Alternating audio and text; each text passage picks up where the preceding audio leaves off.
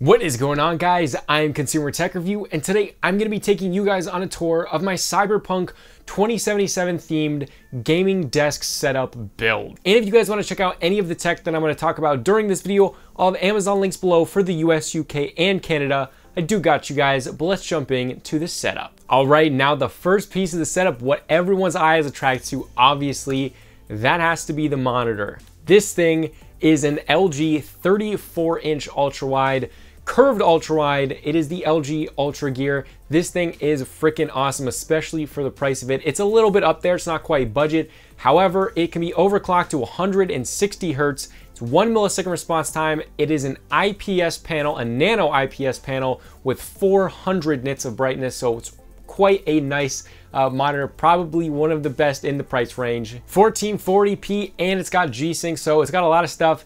It's a really nice monitor. Let's move on to the peripherals. Starting off with the keyboard, that is the HyperX Alloy FPS RGB. This thing is awesome. It's got silver speed switches, so it's really nice for gaming. A linear switch that actuates at, I think, 1.1 millimeters. Quite a nice deck. It's all alloy top metal. Really a beautiful, beautiful keyboard with super bright RGB. That's probably one of the biggest things with this keyboard. Now, on that is actually moving into the second thing, which is what that keyboard is customized with. These are the G.Skill Crystal Crown keycaps. Freaking awesome. G.Skill just released these just probably last month. Really awesome keycaps. They're clear on the bottom, with a little bit of black on the top with a ring around it, and then it's just a ton of RGB. It's very see-through. It's definitely a look, but I think it definitely fits the theme of the Cyberpunk type thing because it's very futuristic, very like techie looking. I like it a lot. Those are a sick pickup if you want to upgrade your keyboard, link below. And I have all of that, the HyperX FPS RGB, the Alloy FPS RGB. I have all of that customized to the yellow and kind of teal blue theme. That's what I kind of got from Cyberpunk. I kind of wanted to go with that teal and yellow theme, and I think it looks really good. Now, moving to the mouse, this is the Red Dragon M808 Storm. It is a honeycomb design, which I thought definitely fit the Cyberpunk 2077 theme. It then has some RGB, which I customized it to that yellow again. And I think it looks really good on this mouse. It is a lightweight mouse. I think it's 85 grams. It's got that really nice cable. It's really fun for playing first-person shooters on, and it'll definitely be nice to play 2077 on this mouse, on this whole setup. It's a pretty inexpensive mouse, especially for the weight of it and the design and just how it is. The sensor's really nice, the clicks, everything feels really good, and it's definitely a sick pickup. And it's a must that it has the customizable RGB because it's gotta have that yellow theme for Cyberpunk 2077. Now, the next thing is the Davoom Ditto. This thing is sick. Yes, it's a little gimmicky, but is that the point? Absolutely. This thing is awesome.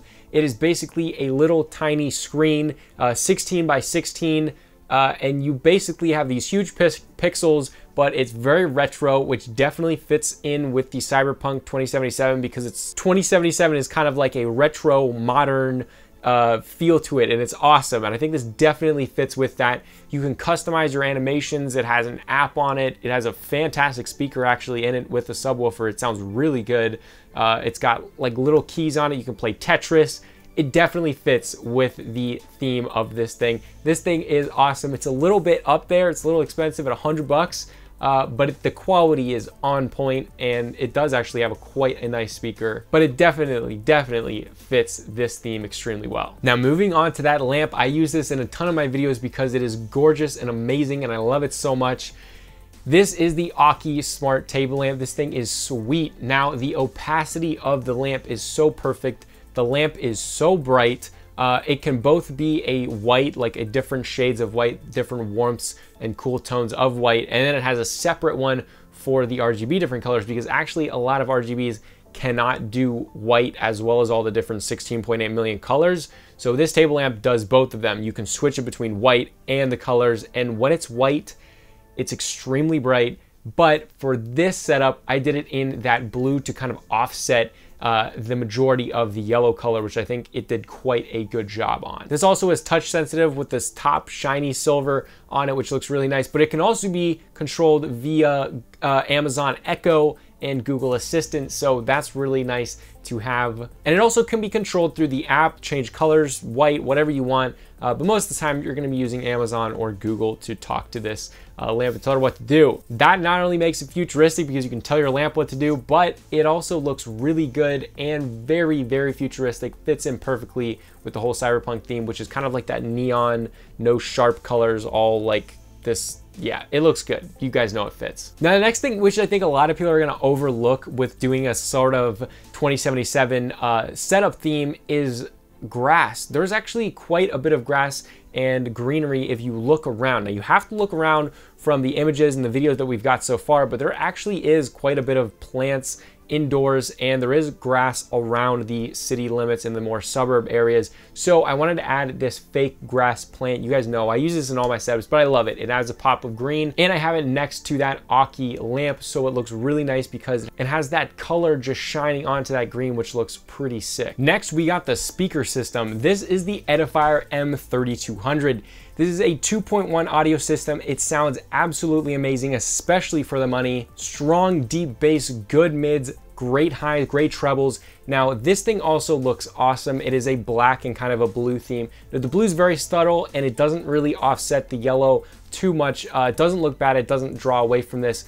However, it is very futuristic looking. It has these kind of triangle cylinder type shapes, and it just looks very, very nice with a right firing subwoofer on the bottom, but you're not really gonna see that most of the time anyway. But this sound system sounds awesome. It looks futuristic enough to be in the 2077 build. I might have liked to do a white system better. However, I do think it looks futuristic enough to be in a theme, a setup theme such as this. It also comes with a volume knob, and overall pretty much a fantastic 2.1 desk system. And for $100, it's a pretty much steal. It always is out of stock because it's such a good speaker system, but there is an Amazon link below. Check to see if it's in stock if you want a sick 2.1 system. Now, the next thing is a USB hub. I plug this into my PC so I can directly plug certain things in and out of it. And it just looks awesome. Again, it's standing upright. It sticks onto your desk that you can still take it off.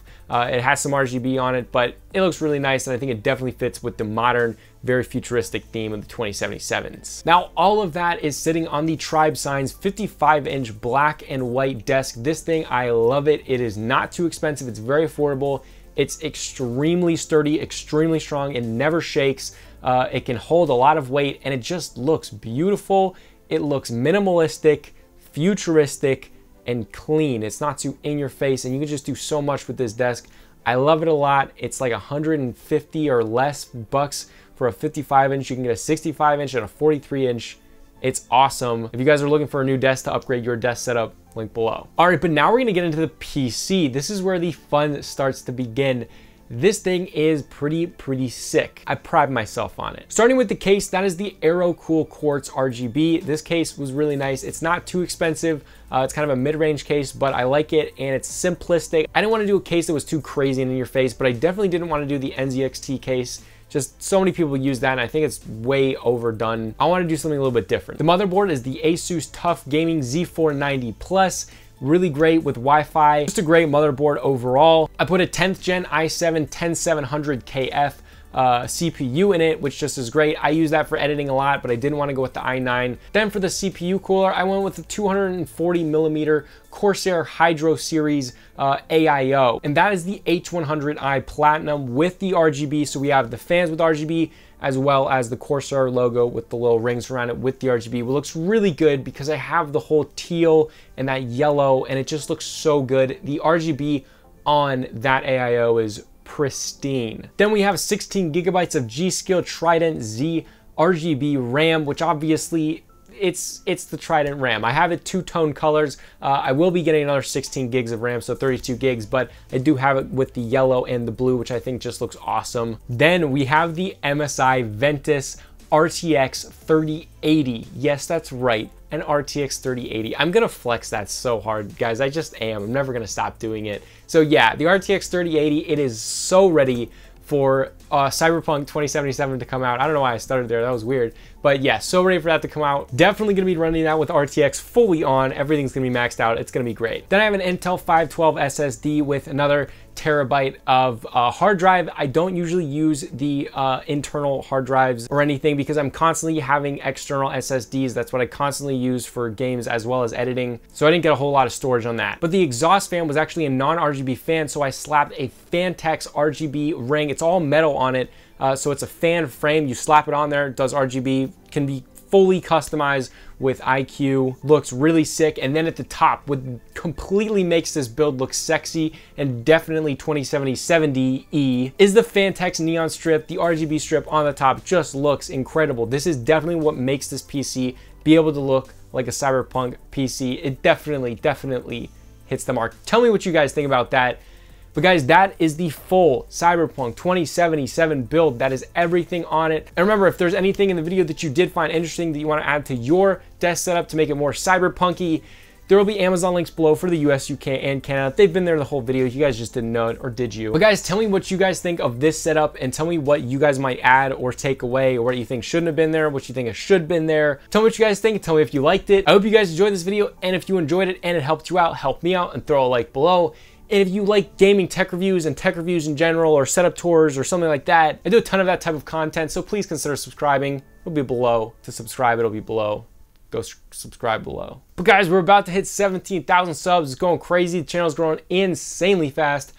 I'm gonna try to do something really crazy. Let's get to 25,000 subs before 2021. That's like huge. That's 8,000 subs from right now to January 1st. That's like a lot in 30 days. But I think we can do it. We're gonna try to do it. This was Consumer Tech Review. Thanks for all the support, and I'll see you guys later.